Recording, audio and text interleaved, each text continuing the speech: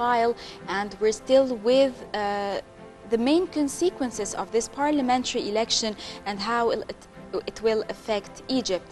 Now the time is to be talking about the economy. We've been ignoring the economy for some time, and we've been focusing on only the political side of the parliamentary elections. Now is the time for us to go back and take a look at the economy, especially now that the situation is not really promising in the short term. To talk to us more about the Egyptian economy and its chances after the parliamentary elections, I'd like to welcome with us Dr. Mohamad Al-Ississ, the Professor of Economics at the American University in Cairo. Good morning. Good morning. Thank you for having me. Good morning, Dr. Al-Ississ. First of all, we want you to explain to us, if you see any, of course, is there a direct relation between the stock market, its ups and downs, if it's bearish or bullish, and the political, which is a very, important question that might cross some people's minds, simple minds, the political sphere and the political events, and especially the parliamentary elections. Absolutely, absolutely. The financial stock market is reacting to the political situation in the sense of it's trying to estimate how secure will investments in Egypt be, how certain will the financial future of Egypt be, and there's a direct relation to it. So if you notice that when the violence in Tahrir Square a couple of weeks ago flared up, the stock market lost about 10% of its valuation. 10%, that's about $4 billion in 2 days. Right after the elections, the market started picking up because the elections went in an ideal scenario, frankly. They were smooth, huge participation, no violence, and peaceful. Should this trend continue, I think that would send a very strong message to the internal and external and foreign investors that the uncertainty from the political scene in Egypt would be removed. And that in itself, I think, will be a huge boost to the trust and confidence in the economy, which will be definitely positive for the short term, which Egypt absolutely needs. As an economic analyst, where do you see the government or the people who are responsible for the country, should they put their main concerns in? Is it, for example, the stock market, or should it be tourism, or should it be production of, for example, specific products or something like that? Where should they start to pick up the economy? That's a good question. In my opinion, neither. The government should focus on what the government does best. Plant the seed for a secure economy, so focus on security, remove the uncertainty from the political scene, bring back the trust between the people and the police force. No country will be able to function financially and economically without an active police force on the streets and people trusting it, and let the market take care of itself. Investors want to make money. Egypt is a huge market. Foreign investors realize that opportunity and they want to enter the market. But they need to know that their investments will be safe, and they need to know that there will be security on the street. So it is my belief that if the government wants that to help the economy, it should not directly interfere, definitely not in the stock market, certainly not with foreign investment. They should do what governments do best: bring back security, bring back political certainty, and the markets will take care of themselves. Okay, Dr. Al-Ississ, of course, even people with, who are economically naive would know for sure that tourism has a direct effect on economy, and once tourism is withdrawing or going backwards, that would affect the reputation and foreign investment, because the word goes, the word would spread that there is uncertainty and there is no security, or it's uncomfortable, the situation inside the country. So if there is a political stream that is going to scare away tourism and create a certain atmosphere of negativity towards the welfare of tourism, would that affect economy? Tourism is 11% of the Egyptian gross domestic product. That is roughly out of every 10 pounds, Egyptian pounds, that the economy produces come directly from tourism. Tourism employs a huge number of people, and mainly they are people who live hand to mouth. They are people who are the most vulnerable in Egypt, who are very close to the poverty line, who really would suffer most should any fluctuation in the tourism sector hit. It is my belief the tourism sector is very important for Egypt, and it will not be dependent on certain interference in financial and economic policies. What tourists want, they want to come visit the things they love to visit in Egypt, what Egypt has been famous forever, knowing that they will be secure while doing so. Tourism, if it's hit, it will take 3 years to recover, but it will recover. We remember the unfortunate events that hit Egypt in the 90s, from the bombings at the tourist places and what have you. And alhamdulillah, Egypt recovered very swiftly in a span of few years afterwards, the moment tourists believe that security is back in Egypt. So I am optimistic about the future in the long run, as long as we remove the uncertainty, as long as the political process is trusted, and there is no violent counter faction to the elections, and there is no turning back on the democratic process. I believe tourism will come back when uncertainty is removed, when security in this country is coming back. Inshallah, it will. Well, the Egyptian Central Bank did something that was not the normal people on the street could not understand. At a time when the economy was suffering, they raised the interest rate 1%. What is that?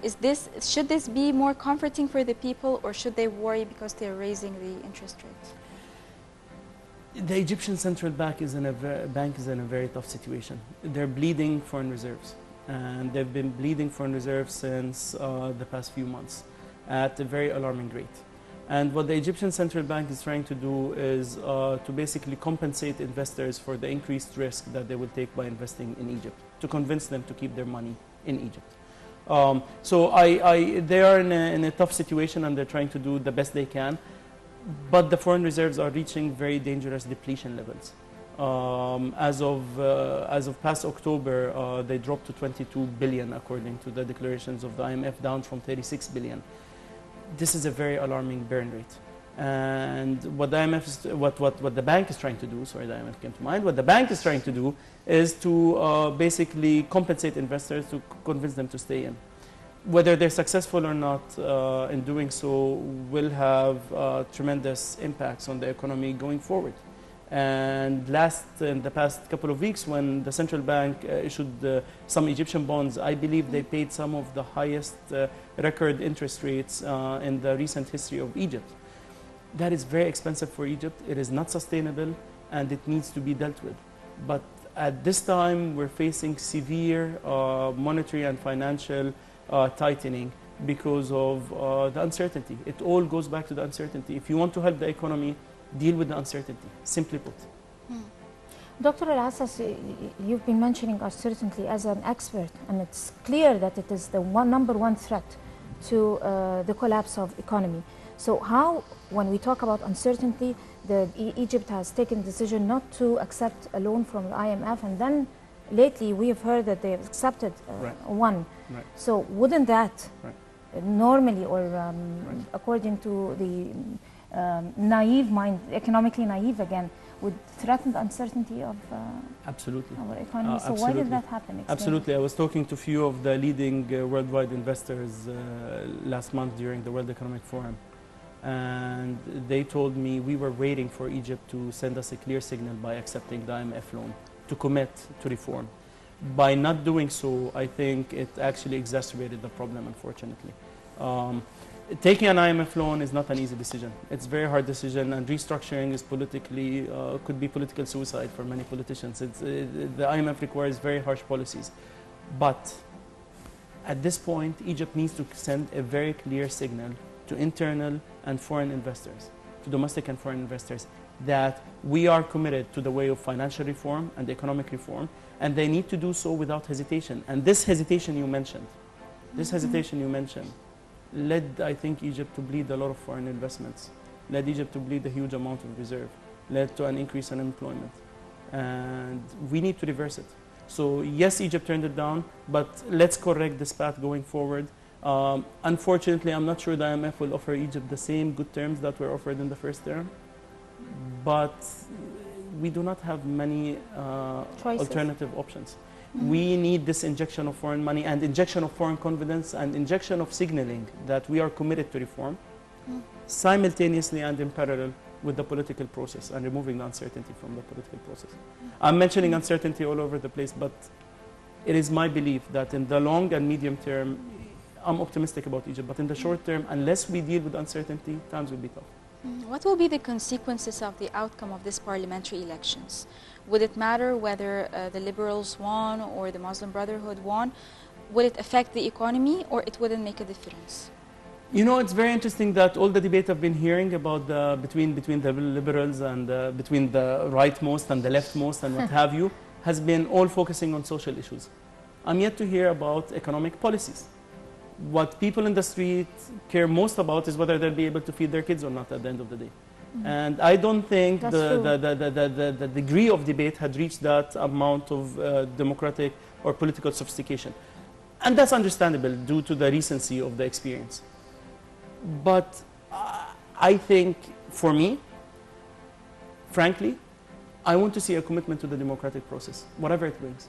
Whatever it brings. I want the people to accept what takes place, and I want people to actually be very harsh in assessing the performance of whoever wins the next elections. And if they don't perform, if they don't put bread on the table, to vote them out of power next time. But they should have some patience, because would it be on the short term if any of the parties won, for example, a majority in the parliament, and they have a solid economic plan? How many years would it take them to prove whether they can stay in power or they can leave? That's a very good point. The challenge between democracy and economic policies is they're on a different time frame. So economic policies usually take a number of years to actually take effect, but voters are very impatient. So for example, Obama took a lot of criticism in the US for the policies that Bush implemented because they came to term at the term of Obama. President Clinton took a lot of applause for his economic performances for policies that Bush Sr. actually implemented at the time. The political time frame and the economic time frame are usually out of sync, and this is part of the game. This is part of the game. The key thing is to realize that if you're in this game, the political game for the long haul, you should keep your eye on the long-term goal, economically speaking, and not go for quick, populist moves that will give you a little bit of short-term political popularity at the expense of long-term stability for the country and your own political stability. Right, but Dr. Al-Ississ, going back to uncertainty, which is the core of the topic, and I believe very much that this is the key word to any economic stability.